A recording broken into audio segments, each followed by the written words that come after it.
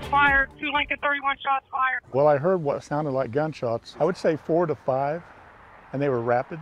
Good evening, everyone. I'm Craig McKee. I'm Tanya O'Rourke. Tonight at 11, the police officer shot in the head responding to a domestic dispute is in the hospital breathing on his own. This all happened last night in Warren County. We brought it to you as breaking news. Clearcreek Township police say 14-year-old veteran officer there, Eric Ney, and his sergeant answered calls to calm a man ramming his wife's car with an all-terrain vehicle.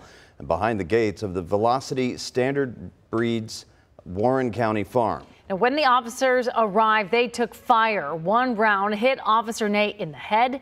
The other officer, a female sergeant, shot and killed the shooter. Officer Ney was flown to Miami Valley Hospital. We're told he is in stable but critical condition at this time. We have been following the story all day, and of course last night too. We're covering multiple angles on this for you tonight. First, let's look at the community's response. They have been flooding the police department and Officer Eric Ney's family with support all day. Our WCPO 9 News reporter Kendria LaFleur shows us how people are offering the officer's family the help they need. It's not just here, but surrounding communities are helping. In Springboro, a t-shirt company is showcasing a new design in honor of Officer Ney. You know, there's a lot of support in Springboro and Clear Creek. All of that.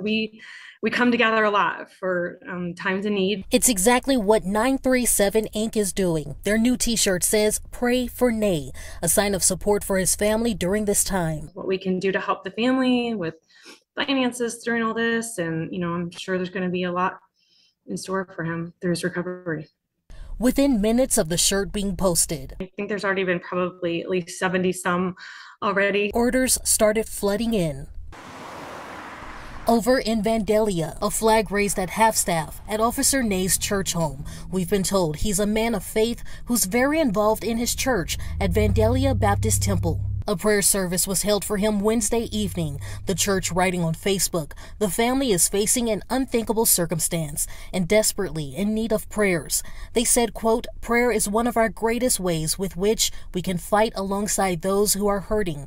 Pray with us as we ask God to do what only He can do." As Ney remains in the hospital, the community is hoping to bring some comfort to him and his family. No, it's really sad to hear it, obviously. You know, just a lot of prayer and hopefully everything, I'm sure, is going to be a long road to recovery. They plan on printing out those shirts sometime next week. Meanwhile, gift and gas cards are being collected to help the family commute back and forth to the hospital.